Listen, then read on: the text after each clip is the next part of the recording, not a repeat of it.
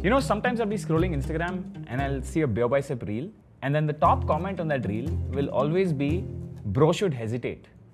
And while that's funny and it gets a lot of likes, I think beer bicep is really successful because he does not hesitate. And on the opposite end of the spectrum, you are probably not very successful because you are hesitating way too much.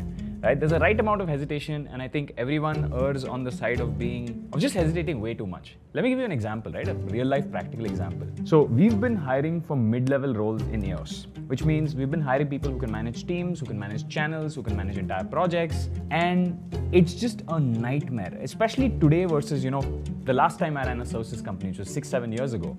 It's totally different.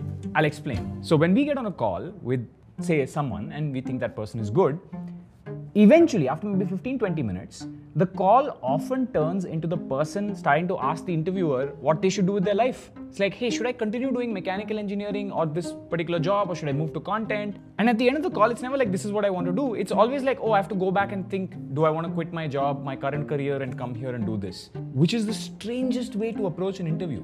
And I'll tell you one thing, these aren't isolated instances. Across Rohit, Shreya, and me, over the last maybe couple of weeks, we've done something like 150 interviews over the call. I've been taking it on the go, and it's just the same thing over and over again. And here's the thing, it's not like you are choosing between an established company that you're currently working at and some dungeon, right? Or some 1 or 2 man startup. We are now kind of established. We work with everyone from Intel to Nvidia to Qualcomm to Google to Zerodha. We do a lot of work for many of these companies. And even small things like relocation, we actually have teams to help you with. So it's not like you're deciding between, two companies where the other companies are an extreme risk for you. You're still being paid at par or above par. We pay at or above market rate. But if you are confused about whether you even want the career, I'm sorry, but you're not going to do very well, because that will show in the interviewer. And the interviewer is going to be like, why are you wasting my time if you're not sure if you want to do this? And here's the thing, right? This is the opposite of going to 5 different companies and getting the best offer. That's good. That's due diligence, and you should do it. And that's the reason we pay slightly above market, right? Because we don't want to lose you to other content companies. But if you're not even sure you should have been in the interview and you're doing the interview, and we can tell it's a waste of time in the first 5 minutes, but you're still talking about, you're putting the burden of your life indecisions on somebody else, that's weird. Because if you're doing it here, you're probably doing it at other companies, and that's not very good for you and your reputation. Now, this is very different from what it was 6-7 years ago, and I can only blame this optionality mindset created by social media. Social media today tells you can have this and this and this and this. But life is choices. Life is choices. When you make one choice, you necessarily shut the door on the other one. And all this, by the way, started with dating. If you see the entire concept of situationships, right, it's exactly the same thing. It's like, okay, there's this person that I would like to settle down with, but maybe there's somebody better. And I'll tell you a very interesting story a friend of mine from college told me. He told me that finding a partner, finding a life partner, is like walking through a garden of roses. And this garden has a rule, okay? You can pick up any rose you want, but once you pick up a rose, you cannot pick up any other roses. Right? And you start walking through the garden, and you see a rose, and there's a nice rose. You think, okay, maybe I should pick this up. And then you see a slightly bigger rose, 10 steps away. So like, let me not pick this up. So you walk 10 steps ahead and you see that rose. And you want to pick it up, you're like, this is a pretty big, beautiful rose. And then from the corner of your eyes, you see another beautiful rose. You see another bigger rose. You're like, what if I had that? And then you walk there, and then you realize maybe there's another big rose. Right? And you don't know whether a bigger rose or a smaller rose is going to be there in the future. And the thing is, the moral of the story is just pick any rose and then become comfortable with it. The minute you start comparing your life, the rose you have with the other roses, you are just setting yourself up for disappointment. And this is the exact same thing we see. When we convince somebody to come join us and they are confused, and we've done some of this, right? We've actually put in some effort to get some people who we think were very, very good but confused. The minute they come into the office, and they work with us for a couple of weeks, done. They're happy with what they do. The comparison goes away. The environment here, the people here, they sort of learn to gel with. All the ambiguity of, oh, I'm moving to a new city or I'm moving to a new workplace, all that goes away, and then they are comfortable. So it was a lot more about anxiety of the unknown, of what is this going to be like versus, this comfortable thing that I already have. And that is what's holding you back. But the minute you actually get in the job, or you get the rose, and you actually spend a little time with it, then you realize comparison is the thief of joy. But I don't know if that's a cognitive bias. I don't know if it's just confirmation bias. You've already made the decision to join the company. Is that why you're happier? Nobody knows. But the truth is, you have to make a decision. And you might ask me, Varun, well, how much time do people stay confused for?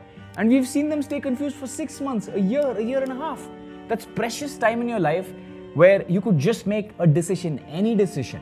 And 2 years later, you can always make a different decision, right? Jeff Bezos has this great article about some decisions in life are irreversible and other decisions are reversible, which is you take them and then later on you realize I made a bad decision. Let's say you joined us and you didn't like it and you think it's a bad decision.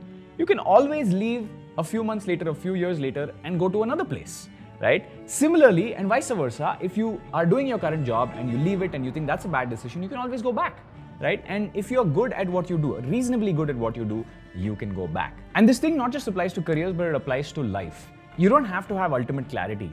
You just need to commit to something, anything. And committing gives you clarity because at least you know whether you did the right thing or the wrong thing. Take content, for example, right? Content really only blew up, the industry only really blew up after Geo kicked in. But the dynamics were always there. Google and Facebook became giant, like they became juggernauts because of their advertising business. And content creators and content in general is very much like the advertising business, which is why money flows in both places. And from a rational perspective, it makes sense. But because it's a new industry and not enough people know too much about it, there's hesitation. So that's the thing. Like all things that are new, which are shiny, they have pitfalls. It's not all like, unicorns and rainbows. There are like pitfalls. And there are also good things. But you'll never know unless you commit. You'll always be in that mindset of, is it bad? Is it good? Oh, I don't know. And then you don't end up making a decision. That's the worst part. You don't end up making a decision. I want to end with a story from one of my favorite games, Sekiro. So it's this game where it's basically like a rhythm game where a lot of people find it hard, but after some point of playing it, you learn the game and you learn exactly when you attack and when you defend, when you deflect. So it's a medley of using the attack button and the deflect button, and you deflect twice, sound changes, you start attacking, and then they start attacking. And it's like a rhythm game that you play, and after a while you master it, and when you master it, you feel good. Life is sort of the same thing. Either you attack or you defend. Either you join that job or you don't. Either you date that girl or guy or you don't. But you have to make a decision. In Sekiro, if you decide not to attack or defend, you're going to get slaughtered, right? So you have to make that choice. And I'm going to leave you with one line where when you face the final boss, and I died to him maybe 60, 70 times, right, before I got the complete hang of it. Now, I won't even take a single point of damage from that boss because I know all his moves and I know exactly when to attack, exactly when to defend. But I'll tell you a line he keeps saying every time you die. And that line is, hesitation is defeat. And that's the title of the video. So make sure that it's okay to be confused, but don't let that sort of prevent you from committing. Now, if you've stayed till this point in the video, I actually have a very urgent hiring call, which is if you are somebody that can manage channels, if you are somebody that can manage people, if you are somebody that can manage projects, as a company, we now need that layer of mid-level management. We now need that layer of people who can manage entire projects, be responsible for outcomes. And if you have 3, 4, 5 years of experience doing this in content, in other places, whether it be in advertising or not, that's fine. Even if you worked at a services firm where you're delivering tech projects, that's useful to us because we hire some of that as well. And we work with everyone from, like I said, from Google to the Bangalore police. So it is a good opportunity, but we want you to be sure. And not just us, but most other companies can't keep doing calls where you're not sure whether you even want this career in the first place. So you just need to come in with a little bit of that clarity. And we don't want to oversell you on, oh, this is this thing, because there are pitfalls and there are good parts in both things, right? But you need to be sure. So if you are sure that you are somebody that can do this, we pay above market, all you have to do is type bit.ly/I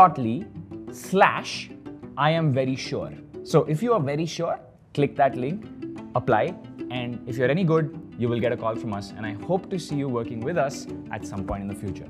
That's it for me. Bye.